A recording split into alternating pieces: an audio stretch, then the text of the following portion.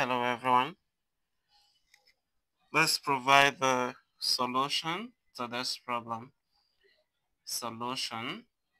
Okay, let's do this in two ways. The first method involves the use of logarithm, right?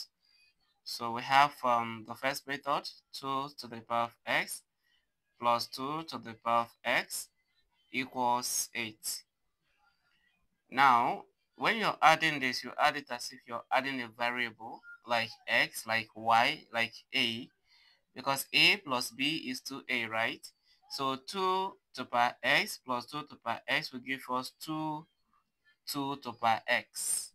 I believe that is understandable. So that we can divide this by this and divide this by this. This is going to go with this. Now 2 to the power of x is equal to 8 divided by 2, and that is 4. Remember I said we are going to introduce log, right? So at this point, we can take log of both sides.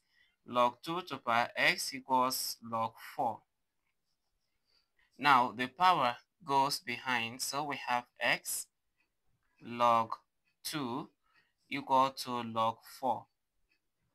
Now, we can divide both sides by log 2 so that x will be alone.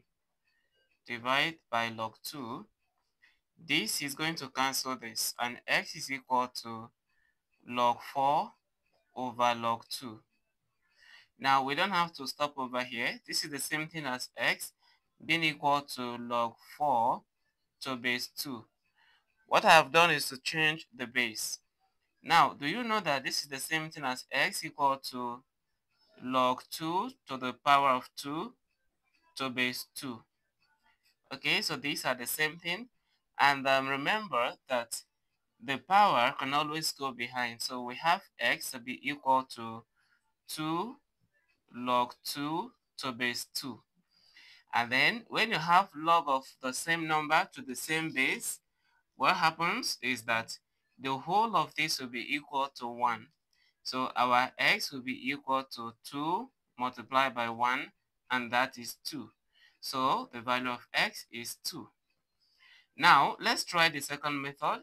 I believe that the second method will be faster than this, right? Almost the same, except that we won't introduce the log, just like we did in this case.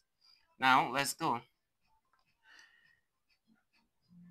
Okay, so the second method, very quickly, we have 2 to the power of x plus 2 to the power of x equals 8. Like I told you, we are adding this 2, so we have 2 of 2 to the power of x, and this is equal to 8. Divide by 2, divide by 2, this will go, and 2 to the power of x is equal to 8 divided by 2, and that is 4. Now, what we did before, we introduced log to this, but now we are not going to introduce log. What we'll do is to make sure that we have the same base. So 2 to the power of x is equal to 2 times 2, because 4 is 2 times 2, right? Now 2 to the power of x is equal to 2 times 2, that will be 2 to the power of 2. Now we have the same base. Therefore, our x is equal to 2, because if the bases are equal, then the powers should also be equal. Thank you for watching. God bless.